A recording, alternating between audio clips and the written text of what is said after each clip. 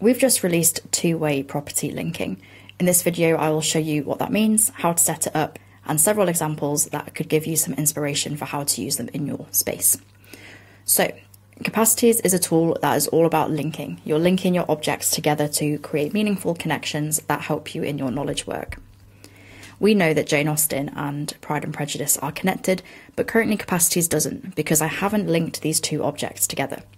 There are several ways that you can do this. One of the most common ways, of course, in Capacities for linking is simply using the @ or the square brackets, and in doing so, I will find a backlink in the Pride and Prejudice object linking back to Jane Austen. But this is just a general backlink. I can make this a little bit more precise by perhaps adding a property to my book object type. I'll use a select property linked to the person type and call it author. And from here I have a drop-down list and I can choose Jane Austen here. This time I'll have a backlink in Jane Austen's object, and it has a little bit more information because it tells me the label of the property in which Jane Austen is linked. But I also have a property in my person type called books they wrote. And realistically, this link is best placed here. But right now, I would have to link it manually, and then I get a backlink here. Two-way linking in properties gets rid of this.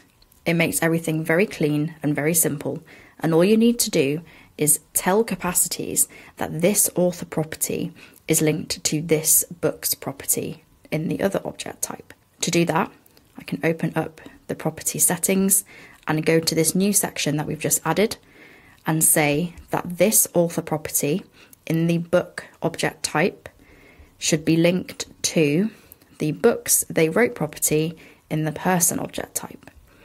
If I click apply changes, you can see that the backlink section of the Jane Austen page has gone. Same here, because that information is safely stored in these two properties. And because they're synced, if I remove Pride and Prejudice from here, Jane Austen is removed from there. If I re-add them, it comes back. What this does is keeps things a lot cleaner. It's very easy to set up and there's no maintenance involved at all. It also means that your backlink sections are easier to look at because this is essentially reference information, right? And it's now stored in the properties, which you can hide. And this means that you can use your backlinks to actually dive into what you know about Jane Austen or Pride and Prejudice in more depth. If you want to know more about that and the kind of workflow around note-taking, I will link to a video that goes into depth there. Linking the author and the books properties are not the only example though. I'll show you another. Here is an object for a person and I want to say where they work. I already have an object property that links to organisations, and when I click on that list, I get a list of the few organisations that I have notes on in my Capacities space. I will link her to Acme, and if I open this in the sidebar, you can see that automatically Julie was added as an employee.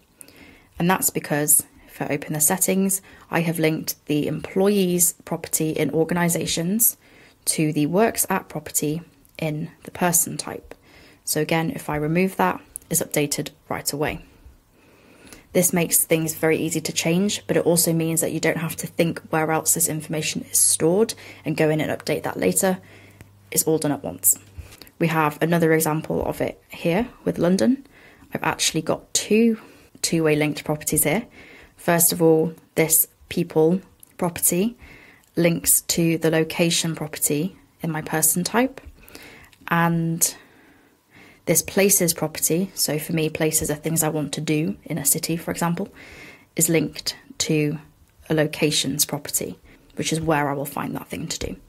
So if I click on the Natural History Museum, I can see it's located in London, and that information is of course updated automatically as well.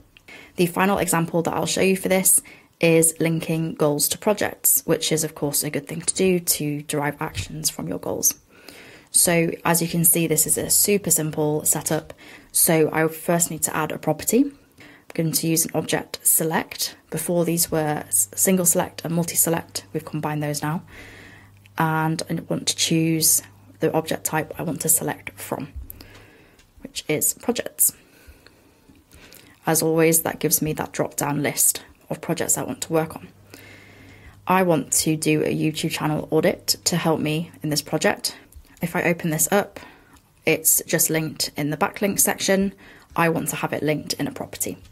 So to do that, I'm going to open up the settings, go to the two-way linking section, and currently there are no appropriate properties for that. So I'm just going to create one called goals and click apply.